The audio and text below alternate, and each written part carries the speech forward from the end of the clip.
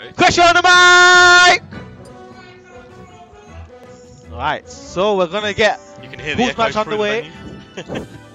You can't hear it. We're gonna get pools match underway. Question on Luna commentating JoX versus Momo Ari for pools. Whoa, look at their faces. Alright, okay. So Sonic versus Lucas. This should be interesting. I've actually seen this debut quite a bit, I think. Have I done it myself yet? I don't know. I'm picking up Sonic, so I'm starting to understand a bit of what Sonic does. Yeah. So in a matchup like this, Sonic needs to get early percent game and then stay outside of PK fire range. Yeah. Because he can actually punish it on demand. Sonic is one of those characters who can be halfway across the stage and punish something. Yeah. And I feel like that's just gonna shut down Momo's options here with the PK fire and just his spacing tools. Oh, sorry, my bad. They're just keeping his spacing tools away, keeping the Sonic out, but Sonic is just going to be able to get in and just punish him for it. Unfortunately, another thing that JoX is going to have to watch out for is when he decides to release Spin Dash through Lucas' shield. If he doesn't get it, I'm pretty sure Momo will be able to up air on reaction. So maybe JoX might want to spring to try and cover himself, but he has to know that he's hit shield. Because a lot of Sonic will autopilot that, the following up air or back air. And that forward tilt for Momo just to stop the Spin Dash there was actually really effective. So what a lot of people don't know as well is with the Sonic Spin Dash on shield, if you tilt the shield, it can never actually hit the player, so they'll always have to jump above. Yeah. So that's also maybe we might see that. In fact, in general, most players don't shield angle. They don't tilt their shield around, even though it's. I mean, as a Rob main, I'm forced to do it, but like, obviously, like characters like Yoshi don't have to do it. Yeah. But like, generally, everyone should be doing it because another thing that angling shield does is that say an opponent is trying to attack from above, if you angle your shield upwards, they will hit your shield higher up, meaning that you have more time. Do you understand what I mean? Yeah, so like, if something is like, say, plus on shield, if they hit it higher up on shield, it becomes less positive on shield. Okay, yeah. So stuff like that. But that's generally tends to be more important in something like melee.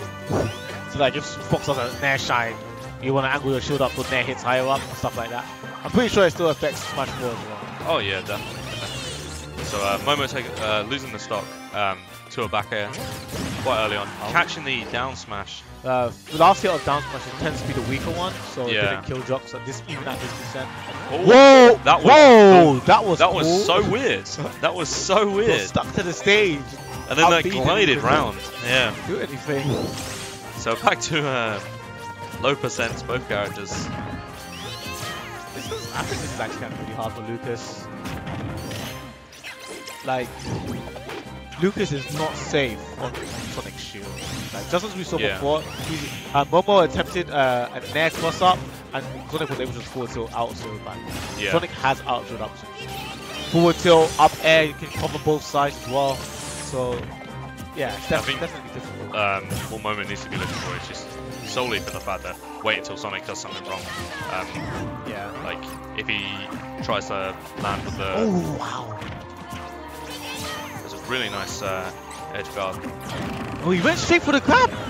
Down throw up there. He recognized JoX was too far out to release Spin Dash, but JoX released Spin Dash anyway, and so Lucas just grabbed it. So that's another thing Sonics have to watch out for. The distance in which they release Spin Dash is very important. It is a punishable move at the end of the day. So I feel like Lucas right here could actually just get a single grab and get the up throw. I feel like he's in percent. So it's just so if Momo could predict a Spin Dash cancel, he can just go for a running grab. Like here. Oh, up tilt. That's definitely adding on the percent. Just to confirm up. Oh, forward throw. That would work because he's right at the edge as well. So, well played from Momo. Now, what I liked about Momo is he was doing exactly what we were saying with the angling of the shield. Yeah. I noticed it several times, especially he would there and go into shield and angle it down straight away. Yeah. Just in preparation for that spin dash coming in. that, and it's quite important to angle your shield up when spin dash hits shield to avoid spring. Yeah. So spring often pokes through shield, hits people on the head. Oh wow, Momo actually straight away tries to push him off and get a cheeky back air. It wouldn't have killed, but it definitely would have scared Sonic. Although Sonic's got a very good out of spike option with the spring, where he can just spring himself straight back up. So did you know Sonic's forward tilt is 14? That's crazy. When it gets both hits, it's like if he does that at close range, it's 14%. That's serious. Like what was down for up air does what? 19 at max? Yeah. So like 14% just a forward tilt. That's serious. That's absolutely mental. Yeah. So like should be abusing it. Like things like down tilt, they do like 6, 7. It's like it's all low percentage. You would expect it's sub 10. Yeah. So it's looking for that back air. Momo just about air dodging through it. I feel like you can use that for a mix up to the up air as well. Oh, down throw. Down throw, looking for the down air, probably looking for the sort of down air, trying to lock him on the floor.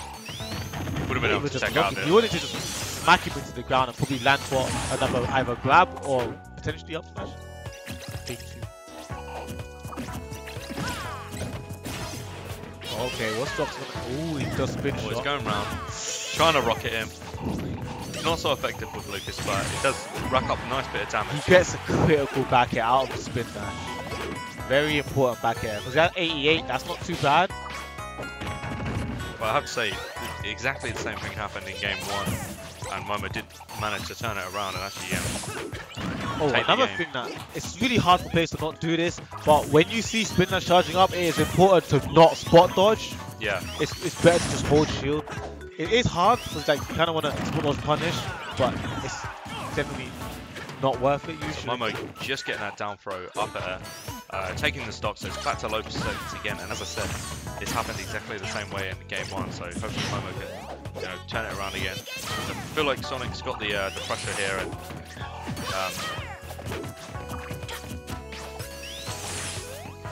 truly managing to take those early kills. JoX is doing some very simple spin dash releases right now.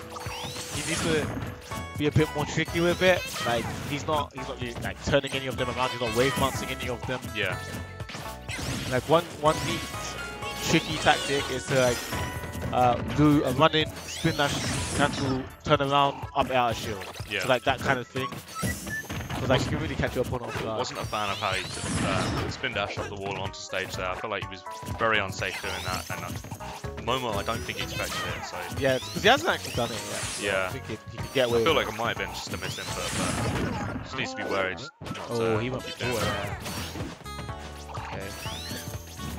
Another thing that a point made this morning when I was playing friendlies with Mystic as Sonic, he saw me walking back and forth.